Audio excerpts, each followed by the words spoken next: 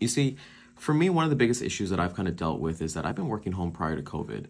And having that social interaction outside of my dogs, outside of my wife, out of my family and friends has been non-existent completely. And I know a lot of people feel the same way too. But what has helped me is by going into like different clubs or doing different hobbies that I've kind of put off to the side.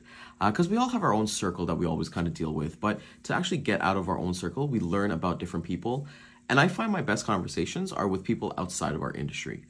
Because when you don't have a connection of, hey, we book freight or we do sales or we do operations or whatever it is, if you don't have that commonality, then you're able to kind of unpeel the layers and understand different people's point of views. So for me, one of the biggest things I've done is join my Toastmasters club. And I talk about Toastmasters a lot on our podcast, but it's really helped me in terms of getting to have that self-confidence and talking to new people and actually grabbing coffee with a stranger.